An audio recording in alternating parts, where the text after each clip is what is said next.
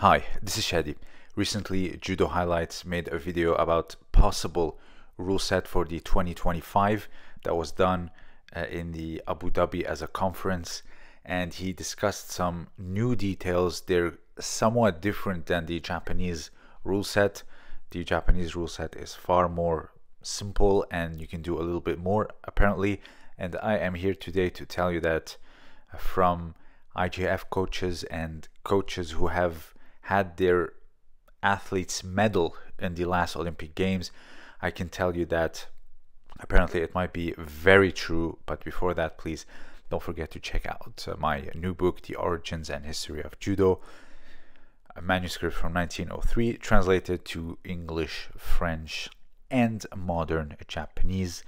Links will be below. Just go to your Amazon's country and choose it from there. So according to Judo Highlight and the IJF coaches, it looked a lot like the rule set from 2010 to 2012, meaning you cannot go directly to the leg, one arm or both arm. You cannot, not like the Japanese rule set. However, it's not Hansokumake. Hansokumake, for those of you who don't know, it's just instant elimination. So it's not going to be this way. It's going to be just one penalty. However, what you can do is either through a series of attacks, for example, an inner reap followed by a leg grab from the outside or on the ankle. That seems to be the consensus.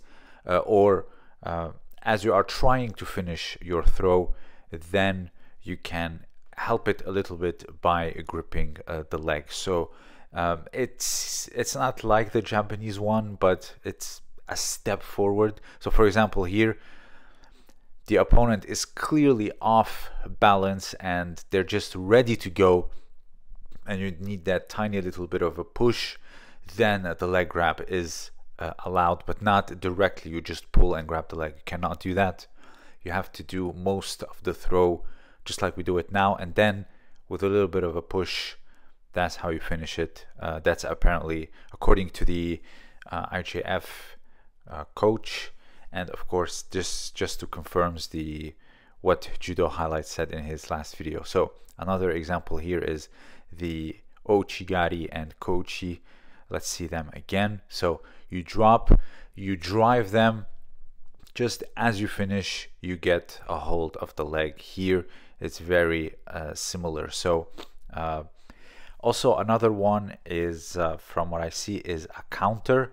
So as a kaishi waza, that's also very good in my opinion. That's actually really good because people with weak grips, they just do whatever attack in order to get to look like they're doing something, and they're not being punished, whether it is an uchimata or harai goshi, any turn throw.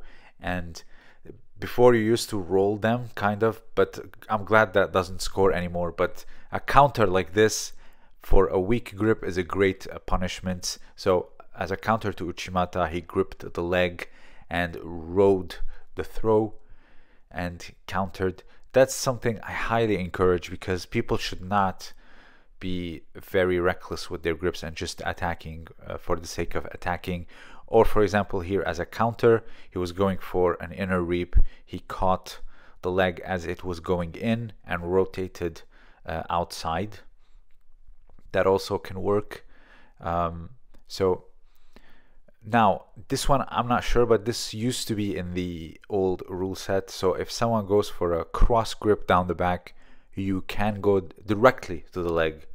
So it's a Georgian grip as they call it. But in my opinion, yes, I hope it does come back, because it's a very hazardous position. You have your whole side turned away from them, and basically if there's one way you can pay for it, is this way. Now in the past it was prohibited to pass your head underneath, so it becomes a Georgian grip. I don't know about this one, maybe a maximum a Shido, or you have to attack immediately. I'm not entirely sure. So the coaches are saying it's somewhat like this. I don't know the full details.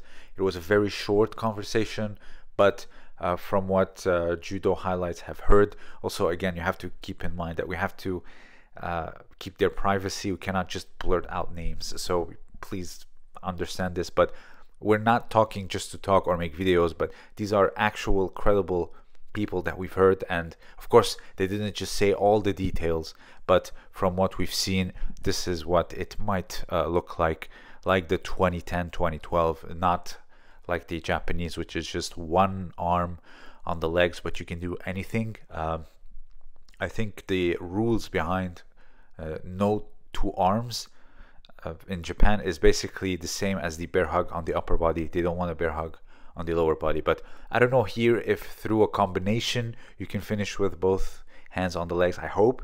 So for example, you drop for an Ouchi gari and you finish it with morote gari. That would be quite nice actually. So that's from what I heard.